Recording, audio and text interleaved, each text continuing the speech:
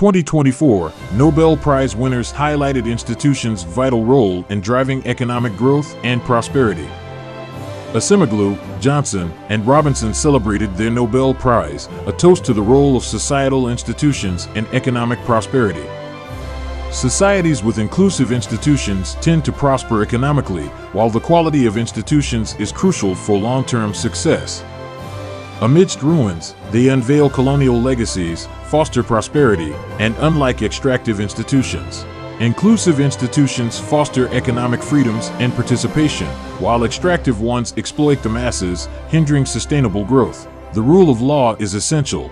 Societies that enforce property rights and fair competition thrive. Research also examines how institutions change over time, offering insights into paths for development. That fostering inclusive institutions is vital for policymakers aiming for long-term growth.